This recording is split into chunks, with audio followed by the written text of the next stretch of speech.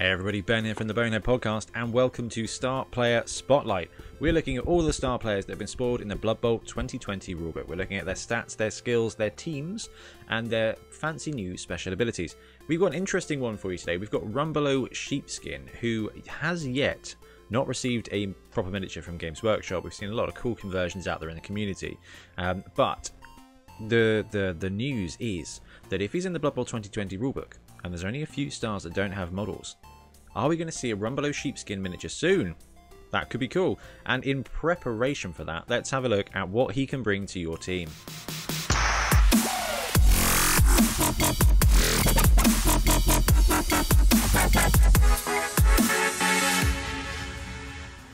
And which team exactly? So he has got several skills. He's got, who does he play for? Halfling Thimble Cup, Old World Classic, and World's Edge Super League. So you can take him on your Dwarf team, your Halfling team. Now he landed as a Halfling star player when their Spike magazine came out. Again, hasn't had a miniature, but then neither have the trees. Also, your Human, Imperial Nobility, Ogre, and Old World Alliance teams can be taken. So your classic kind of good teams, your lawful teams, but not elves. So they can all run this little dude. Let's look at what he does. So the biggest strength to this guy, before you look at anything else, is the fact he's only 170,000. So those of you that have watched the Halfling team, like starting team video, you'll know that they can end up with a load of petty cash. Historically, that's been to take a Master Chef and Deep Root, so around about 400k.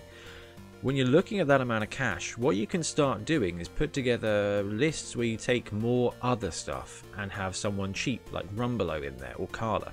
So Rumbelow landed as like another alternative to taking the big guy. You could take two little guys instead, and he will fill that one of that little guy element. So Rumbelow Sheepskin is movement 6, strength 3, agility 3+, passing nothing at all, and he's got the no hand skill as well. And the reason for that is because he is desperately holding on to his mount because he's riding around on a ram, and armor value 8+. None of that is amazing. That is basically a human lineman with no hands. No, human linemen have better armor. Alright, it's a slow Skaven with no hands. But on a Halfling team, or an Ogre team, that is quite useful. That is a bit of a buff. That does allow your little guys to stay alive a little bit longer. But the skills are where this guy gets interesting. So, block. Strength 3 block. Horns, Juggernaut. So this guy's blitzing at strength 4 with the block skill. That's what makes him so useful. It's for 170k. You get a movement 6, strength 4 blocker for 170. So it's a bargain bin. Zara. No, Zara's gone. Carla. It's a bargain bin Carla for defense. And although it comes with a no hand skill, so you can do nothing with regards to ball handling, comes with tackle and thick skull. So that thick skull is going to keep him on the pitch a little bit longer. Tackle. So he is like the ultimate Halfling safety. He's only movement 6 and he's only strength 4 if he's blitzing. But if he is blitzing, we've got Juggernaut, we've got block, we've got tackle. You can really use him to guard your backfield. Or if you're offensive minded and you want to be rushing around with any team, he makes a pretty good blitzer, to be honest with you, and that is for any team, because that block horns jugs is going to make him really effective. And having a tackle piece, as some of you would have seen in which game was it? Yep, Dwarves versus Goblins. Tackle versus anybody with dodge, especially at strength 4 when you're blitzing. This guy's going to be removing people, and that it quickly makes up for the 170k mark, because in a league, for example, it's not your money anyway. So for you just get free rolled a block tackle dude that can blitz at strength 4. That's fantastic. If you're going to build around him in a tournament, you can get better for less than 50k. Okay, Carla is fantastic. But if you don't have that much to play with and you're in a league environment and you want that tackle, this guy is looking pretty good. Now, he does have a special ability Ram, hence the little emoticon. Let's have a look at what that does. Once per game, when an opposition player is knocked down as a result of a block action performed by Rumbelow, you may apply an additional +1 modifier to either armor or injury.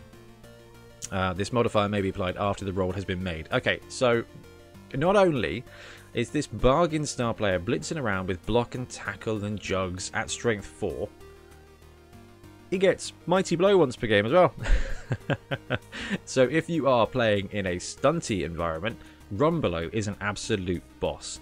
He's going to give you a strength 4 tackle Mighty Blow once per game, fine, but still that advantageous little boost is huge. And I cannot stress, just tackle when you're in a dodge environment is insane, and this guy bringing that makes him a really useful piece of toolkit for your team. The downside is if you want to run him, you're going to have to kit bash something together. Or I found one model from Hungry Troll that I really like the look of. Let's have a look. Now this little guy is called Rampage Halfling Goat. So €9.50 from Hungry Troll. And it is the star player. It is the absolute star player. We've got a halfling riding around on a ram. We've got horns. We've got some Blood Bowl armor. It is not the best sculpt in the world, but it will fit in brilliantly with your halfling team. And it's just a really individual model to be able to run on anything else. Now, I don't know what else to suggest. You can get some of the halfling goat riders from Warlord games and do a bit of conversion, but the halflings are smaller than the Blood Bowl ones. So Ian Warhannam is working on one, or was working on one. So it'll be interesting to see if he finishes that off and how it looks in the end. But if you just want to buy a model to represent Rumbelow to get him on the pitch, Hungry Troll will have you kick in a week or so. So to wrap up with Rumbelow, 170k is pretty affordable as far as it comes from star players. We've always asked, is it better than a wizard? And actually, you get this guy for the whole game. You get a block, tackle, strength 4 on the blitz guy, which can be really useful for your stunty teams. And it's not a bad pickup for one of your tier 2 or tier 3 teams as well. If you think about it, when you get to that point, there's not a... What do you take? I take a keg and an extra reroll, just to make my team perform better. Well, now, you've got an option here of another player who, I'll admit, has no hands, which is going to suffer a little bit. But you get a reasonable safety and an opportunity there to just punch holes where you need them and have a really cool star player, really cool fluffy star player. So I'm a big fan of Rumbelow Sheepskin. I really am looking forward to seeing what Games Workshop does with the model, but for now I'm quite happy with that Hungry Troll one. And if I ever, well, this is it. Historically it was if I ever take halflings. Now it's if I take any of these teams and I need 170k, the tournament lists, the league lists, they get way more interesting. Anyway, that will wrap up Rumbelow Sheepskin. Let me know in the comments below what you think of this little guy, if you're going to be running him. And yeah, we'll be back again soon for another star player spotlight.